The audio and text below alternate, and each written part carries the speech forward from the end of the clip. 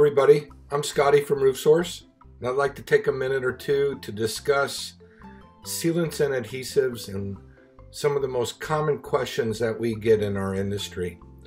And there's always a simple answer for me, 99% of the time. The answer is M-1, CHEMLINK's M-1. I got a saying that M-1 and you're done. M-1 is a adhesive / sealant. It's polyether. What does that mean? It means it's 100% solids. It's a moisture cure.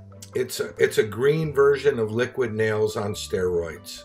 You have about 525% elongation. It's got 370 psi on the tensile strength, 390 psi on the shear strength. It also meets ASTM E84 Class A, and it's got a shore hardness of 45. And what that means is M1, even though it's very flexible, it also gets very hard. Operating service temperatures, it can be minus 40 degrees up to 200 degrees Fahrenheit. It will stick to just about 99% of all products that are out there, with the exception of Kynar and TPO. TPO would require a primer prior to application. M1 comes in colors, comes in white, gray, tan, limestone, and black. It comes in 5-ounce tubes. I love these. These are great for when you're doing a core cut.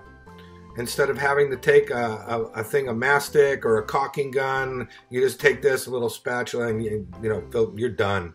Comes in 10.1 ounce cartridges. Comes in 20 ounce, 28 ounce, 2-gallon pails, and 5-gallon pails. 5-gallon pails are special order.